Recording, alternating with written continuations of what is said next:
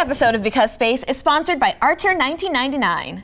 All new episodes premiere May 29th on FXX. On the new season of Archer on FXX, the team is now the crew of the MV Seamus, traveling throughout space. Our heroes find themselves in a number of difficult situations, but the biggest question is, can Archer engage in one of his favorite activities? No, not that one. Drinking. I'd say, it's not a question of if, but when, and how drunk I plan to get in space. Wonder if that's safe. Welcome to your training video in preparation for your time in space. This session, we covered the prohibition of alcohol on all spacebound vessels. First, I want to give you an understanding of how the human body responds to alcohol on Earth and how your body's reaction may change in space. Dr. Moo? Dr. Moo? Dr. Moo! Oh, right. She can't hear me. Each person has varying degrees of tolerance to alcohol. But in general, the process begins when the ethanol in your beverage travels down to your stomach and into your bloodstream. Your liver then starts trying to break down the ethanol. If you drink more alcohol than your liver can break down, you start getting drunk. Over the course of breaking down the alcohol, you get acetaldehyde, an intermediate step. So can I drink in space or not? Right, in space, Dr. Moo can't hear you scream. Acetaldehyde is a drinker's worst enemy. It's part of the reason why you get a hangover. That and dehydration. That alcohol in your bloodstream also travels to your brain. Your brain plays into this process by releasing dopamine to make you feel good and reduce inhibitions. It also increases the effect of gamma-aminobutyric acid, or GABA, a neurotransmitter that dampens your ability to respond. The ethanol binds to the GABA receptor ion channel, which keeps it open and allows more chloride ions in. It's like trying to listen to the radio in the middle of nowhere. Sure, you can hear some of the music, but it can be overwhelmed by the sound of static, depending on how far out you are. This difficulty in triggering a signal results in what you see as the classic drunk, clumsy movements. Alcohol may release chemicals to make you feel good, but in turn, it can also take away the ability to perform. Do you want to get space babies? Because that's how you get space babies. We know what happens to your body when you drink. The next question is, are astronauts allowed to drink in space? Now that you understand it takes away your ability to perform, it's easy to understand that astronauts are prohibited from drinking 12 hours before a flight.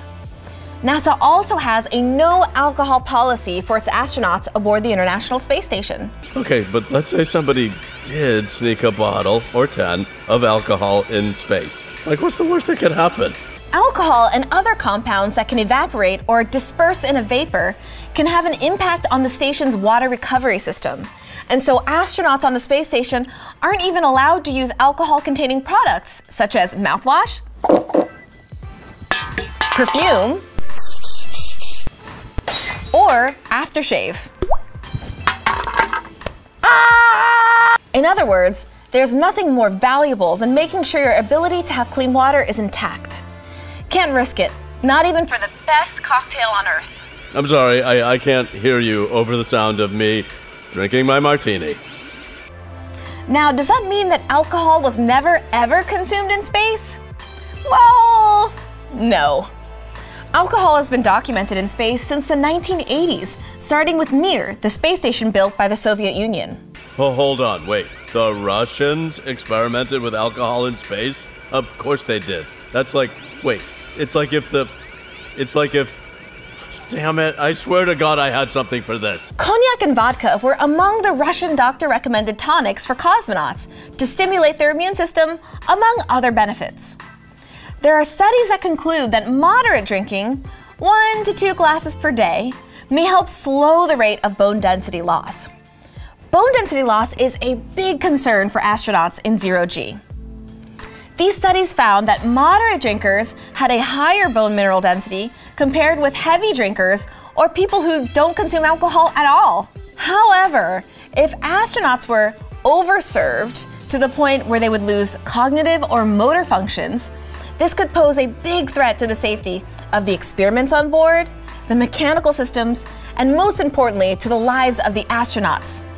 This is a significant reason why alcohol is not allowed in space. It's just not responsible. What? I'm not in space. Let's say hypothetically you're allowed to drink in space. What would the challenges be to drinking in zero-G? Well, if you're talking about carbonated alcohol, such as beer, that's already a non-starter. No beer allowed. No beer? Good. It's basically water and carbs. There is no gravity in space to draw the gas and froth through to the top of the beverage to escape. So it stays distributed in a liquid, and thus more gas makes it to your stomach. Drinking beer could lead to an upset stomach or a very haphazard series of rancid burps, since microgravity doesn't allow the normally buoyant gas to form into a regular burp. Rancid burps? That sounds like everything that comes out of Cyril's mouth. This is also a limiting factor for all sodas and other carbonated beverages. I'm sure you're wondering, let's say I drink a non-carbonated alcoholic beverage. Do I get drunk quicker in space? Go on. Well, if you're thinking getting drunk in space must happen way faster because you get drunker quicker at higher altitudes, you're wrong. It is actually a myth that we get drunk faster on a plane due to altitude. This can be an effect of other factors independent of alcohol consumption. Your body can feel fatigued or impaired on a plane that is not fully pressurized or at high altitudes. Those environments alone can hamper your abilities, so it's not that you're getting drunk faster, but you're feeling the compounding effects of all factors combined. Likely, people will feel the same effect of alcohol in space as they would on Earth, although we don't have any experiments to prove it one way or the other. I mean, if you're looking for someone to test this, I am available. Now, how would you bring alcohol to space? Plastic bags. In zero-G, you cannot pour liquid, so you need a way to migrate the liquid from the container to your mouth. Glass bottles or metal flasks would not be the most efficient choice, especially when gravity isn't there to help you get the liquids from the corners of the container to your mouth. The most effective and efficient way is to squeeze it from a plastic bag. Has anybody been drunk in space? Well, likely not, but that doesn't mean alcohol has never been consumed in space. A little known fact about the Apollo 11 moon landing is that our very own NASA astronaut Buzz Aldrin had a sip of wine during his moon-based activities. Now we know why they called him Buzz. Classic. We all saw the golf ball being hit and the flag being planted, but it was not heavily advertised that Buzz also wanted to observe communion to celebrate the first human on the moon. I should probably return this. He carried the bread and wine in plastic packages and also brought a small chalice with enough room to hold a thimbleful of wine. The moon has 1/6 of Earth's gravity, so there was just enough to pour the liquid without fear of it floating away. When they first landed on the moon, and before he exited the capsule to step on the moon for the first time, he wanted to partake in this ceremony. He took out his plastic packages, poured the wine, and allowed it to settle and curl up in his cup. With exception of this ceremonial use, there's no other documented alcohol consumption in space for any NASA mission. What? I'm not the pilot. So if you've pulled up this video to see if you could be drunk in space, the answer is kinda. But I also hope you learn that drinking in space is a terrible idea with potentially grave consequences and rancid burps. Any and all impairment will take away from the important functions that the astronauts need to perform and all the sciencing that needs to be done. Because space. Good stuff. I'm gonna go get drunk anyway. Because space! Thanks again to Archer 1999 and FXX for sponsoring today's episode. This season, Sterling Archer, Lana Kane, and their crew of acid-tongued misfits are on board the MV Seamus salvage ship. An important question arises as they explore deep space and try to outsmart giant aliens, intergalactic pirates, and vicious bounty hunters. How will they survive each other?